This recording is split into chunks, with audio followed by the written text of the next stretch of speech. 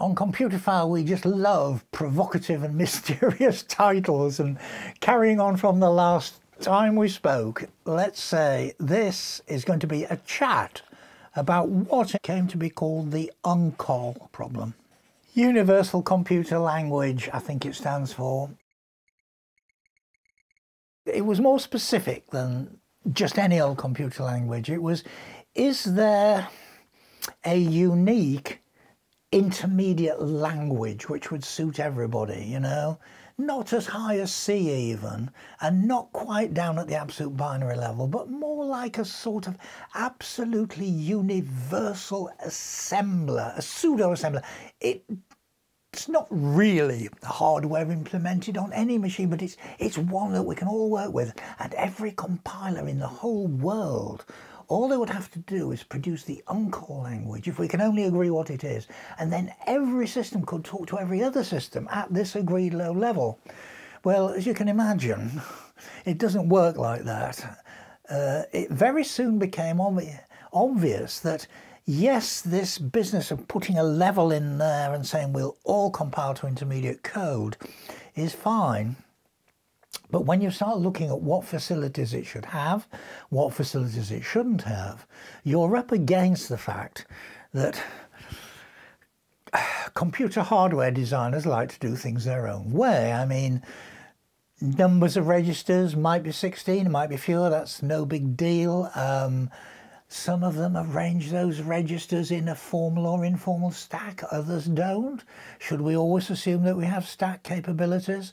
And I think, as somebody pointed out to me, I think Ron Knott, who originally created these notes, he said, the thing in the end that kills you is that they all do input-output differently. There's almost no agreement about how you do I/O. So fairly soon the idea of finding one unique intermediate language had to be forgotten about, but the idea of different intermediate languages at different levels of sophistication really did gain traction in the 1980s. We mentioned that Steve Bourne had his Z code as part of his UNCOL 68 project way back in the early 80s. A little bit later on, I think it was in the 80s, many of you will know this one better, James Gosling developed the language Java, in which he decided that pointers were dangerous and should be hidden, but therein lies another story. But the big thing that James made a feature of was to say, I want my Java systems to compile down to what he called bytecode. In other words, it was a sort of pseudo-assembler with really like single byte opcodes like A and Z and whatever. And yes, bytecode became flavour of the month. We all go down to bytecode. Well, then what do? Well, you've got choices. You could either write an interpreter for bytecode, which will be easy to change. It will be a little slow, a bit big. If you really care passionately about having the ultimate super fast and efficient binary, you could always compile the bytecode. Get it smaller and all that. So you had options. But the idea was that yes, you would have an intermediate code. Even so, it's not a one-size-fits-all. There's still, it was ideal for what James wanted to do, but its extensibility to be a universal panacea, not so. You see, let me give you another good example of why some people might want to move the semantic barrier a bit higher. I mean, bytecode is fairly low level.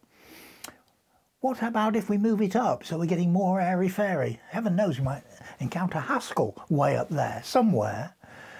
Classic example, of course, is the development of C++, and as many of you know, as its name implies, it goes beyond C, it adds classes and all sorts of other features to C. And the idea from Bjarne Stroustrup, the inventor, was that to get something going in the first instance at least, he would of course do the obvious thing. His compiler would compile C++ down to C. And then you could put it just through an ordinary C compiler for the back end. So you see, his UNCOL is at a much higher level of sophistication than pseudo-assembler type bytecode level. And you might say, oh, well, that's great. I mean, it obviously suits C++ to do that. Yes, it did, but there are big problems with this approach. Once you broadcast the fact that actually C++, your Mark I compiler, is producing C under the hood, you will have the devil's own job in convincing benevolent hackers who think they can generate better C code than Bjarne Stroustrup can, getting in behind the scenes and messing about with the way he does classes, for example. So I suppose what I'm saying more generally about this is that very often you will have a very good solution for a language system to establish a bridgehead and to get something working. But in the longer run, you might want a more direct version that isn't as prone to hacker intrusion, gross abuse, or just things going a bit wrong because of the nature of the intermediate language being so rich and having a mind of its own. Now, you might say, well, that can't be an issue, can it? Yes, it can. Because this whole question of level of your intermediate code, this thing gets me there. Why do I need to go direct? Let me give you another example. Not C++ this time. Another well-known example for many of you is PDF. It's been so well established for so long now, since 1989, that many of you using it will not know that in the early days it came off the back of Adobe's very successful language called PostScript. And PostScript was there, as you know, as the universal graphics language. It drove laser printers, it drove whatever. It's a wonderful achievement. In order to get a PDF, the way you did it originally was you compiled your PostScript with an Adobe provided utility called Distiller.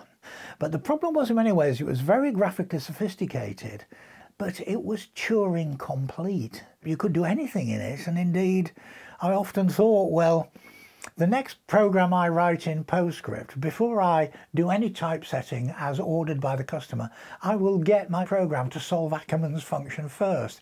Can you imagine the delay? I'm sorry, I'm going to compute Ackermann 3.1 before I turn my attention to doing your miserable little piece of typesetting. But in principle, you could have done that as long as it didn't run out of memory. But, you know, I'm just saying this to make the silly point that that's perfectly doable. You sometimes found that your PDF produced out of compiling PostScript in Distiller was yards bigger than the input. Not very often, but sometimes. So there again, you see, in order to stop abuse and to point the way to the future, Adobe very quickly said, what we must do for those that don't know about PostScript, have no need for it, is to give a direct route to PDF, and they called it PDF Writer back in the early days. And then, of course, people not wanting to be bounden to Adobe quite rightly said, fabulous, what we need to do is to replicate something of what Distiller does. We'll write utilities with names like PS2 PDF, which you will typically find in PostScript offerings on Linux and all this kind of stuff.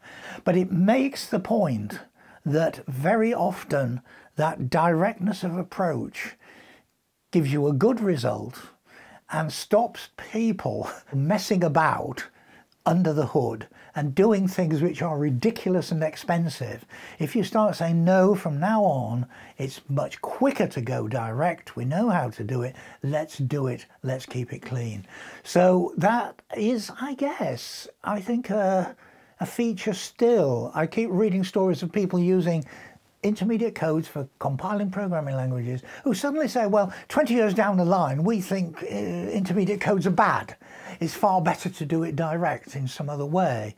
And all you can say out of this is that every time you get into porting software, you learn something every time about the pros and cons of having an intermediate representation, or do you jump over it and go direct?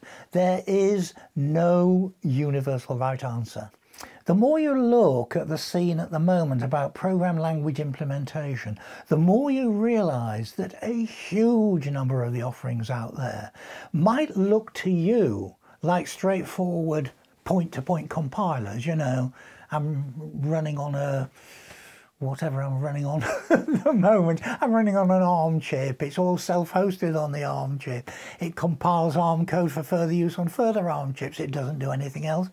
Not true. If you look under the hood of GCC, of course, that Stallman and the GNU effort did such a wonderful job in creating for us, GNU version of CC. When you look in there at the possible backends for different architectures, you realize it's really a cross-compilation system.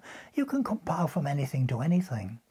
Now, other people other than the GNU effort got there eventually and realized the same thing. I mean, I think Microsoft in the mid-80s actually had the nerve to develop something that I think they called intermediate language. I don't know whether Microsoft did try and actually copyright the phrase intermediate language, but it's part of the same mindset. It's not just them that Apple and Steve Jobs always used to have. It may have existed, but it was done by a bunch of no-hopers. And until we discovered it, packaged it, marketed it, and put it for you, you might as well think it never existed.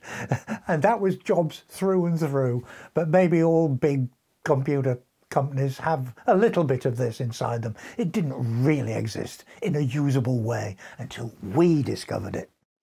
That's an update variable A if I have the token. So let's bring back friendly Steve. So we've now got a token, and what we're going to say is that unless I've got the token, I cannot access the variable. It delivers back the integer result in its local variable that it declares for itself for holding the answer. And eventually, of course, look, it's going to return